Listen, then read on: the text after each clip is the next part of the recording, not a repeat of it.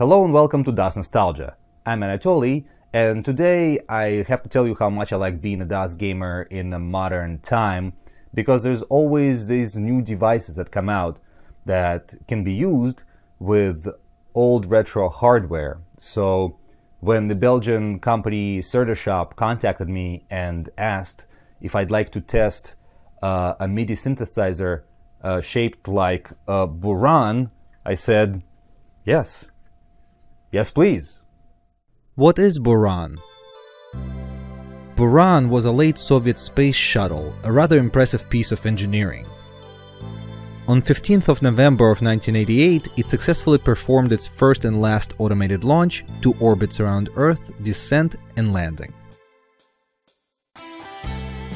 It was the first space shuttle to ever perform a completely unmanned flight with landing. And this MIDI module is a tribute to it. So the complete package arrives in several pieces for the 3D printed enclosure and this PCB. And you also get 4 screws that are used to attach the PCB to the enclosure. Then the top part snaps on, and the final touch. And it's also Lego brick compliant, so you can stick your favorite space Lego man on top if you'd like. Your only sound output option are those 2 RCA jacks that look like thrusters of the shuttle. On the front of the unit you'll find a mini USB port that is used to power the device as well as transfer data. Connecting the unit to the USB port of a modern Windows machine will get it recognized as a MIDI device. Unfortunately, there is no easy way to switch MIDI output in modern versions of Windows, but there are third-party tools such as Coolsoft MIDI Mapper that I'm using here that get the job done. Just select Buran as your device, and now you're ready to listen to your favorite MIDI files using your favorite player.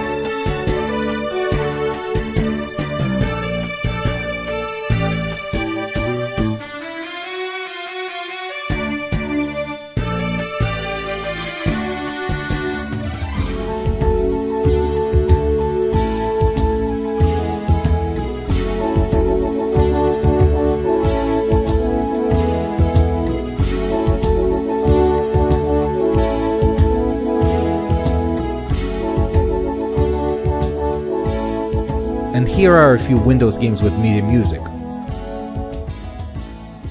A Microsoft Plus Classic Space Cadet Pinball.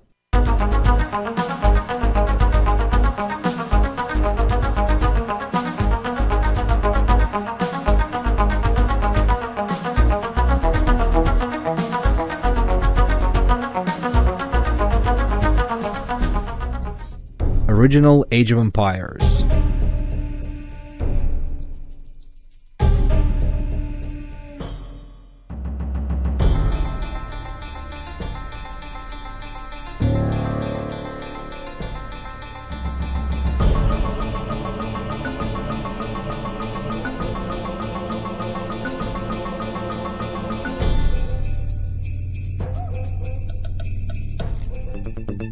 the recent source port version of System Shock Enhanced from Night Dive Studios.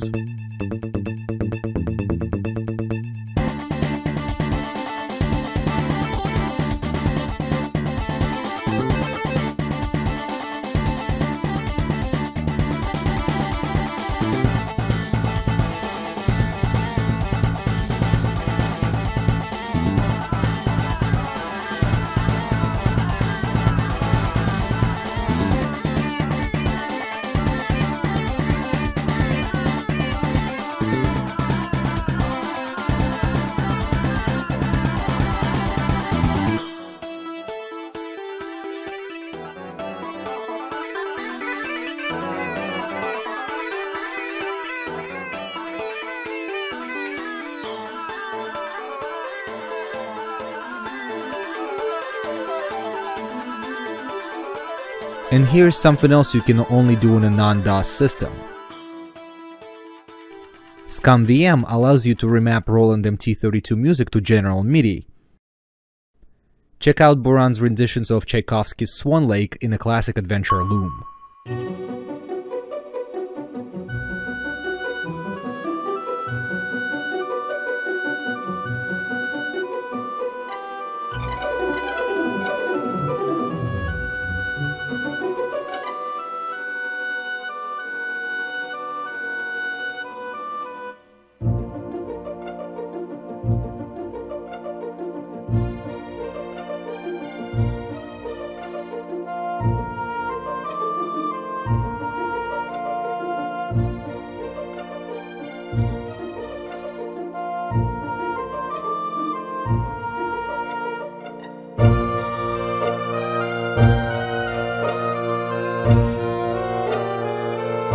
You can also use this device with MIDI output of DOSBox, but I think what everyone wants to hear is what it sounds like in real DOS games on a real retro machine. There is a MIDI port on the front of the unit exactly for that. I find the port to be a little stiff. Of course, you'll need an appropriate game port to MIDI cable, as well as a sound card that allows an external MPU 401 output. Let me switch my output to external MIDI in the sound card settings, and here we go.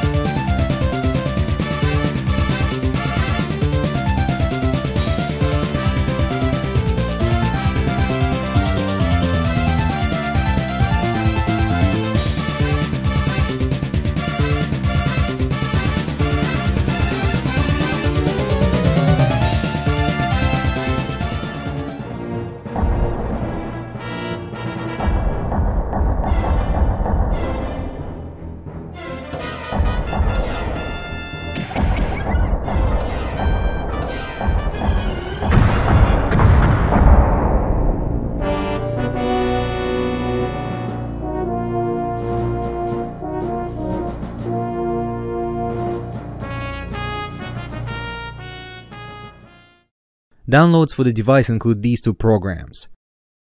First, a preset editor, where you can adjust all the parameters to your liking. Note that the parameters on the right side can be reset by MIDI input, while the settings on the left side are constant.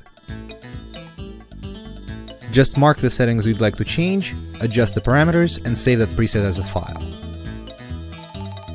Now let's move on to the loader program. Here you can upload your presets as well as other instrument banks.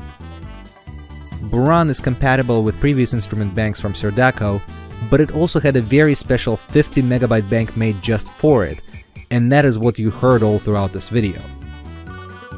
While changing banks is easy, it's not fast. Uploading the 50 megabyte bank takes over 10.5 minutes. Uploading a preset though only takes a second. Basically, every DOS game that targets a sound canvas will sound great on this. This is essentially sound canvas replacement, but it's not cheap. The complete version with the PCB and the printed enclosure will run you about $110 US. So who is it for? Well, obviously it's for the Soviet space shuttle enthusiasts who also like to listen to MIDI music. But all joking aside, if you are a retro enthusiast, you know how hard it can be to find old authentic hardware and sometimes how costly that is. So this can be a more reasonably priced alternative. And although it's not cheap, it's also not made by a big company. It's made by a DOS enthusiast, a hardware enthusiast. I like when people do stuff like that, and I think it's important to support it. And of course, a lot of the appeal is also its conversation piece factor, where some of your friends might ask you, what is it? Maybe they're not interested in MIDI modules, but you can hit them with that piece of USSR history. And this is it for today's episode of DOS Nostalgia. I'm Anatoly. Keep playing them DOS games and listen to MIDI music. Thank you for watching. And thank you again for watching this DOS Nostalgia video. And here is a list of all the awesome DOS enthusiasts from DOS Nostalgia Patreon. Subscribe to my channel, check out my other videos, and consider supporting DOS Nostalgia on Patreon to see more videos just like this one.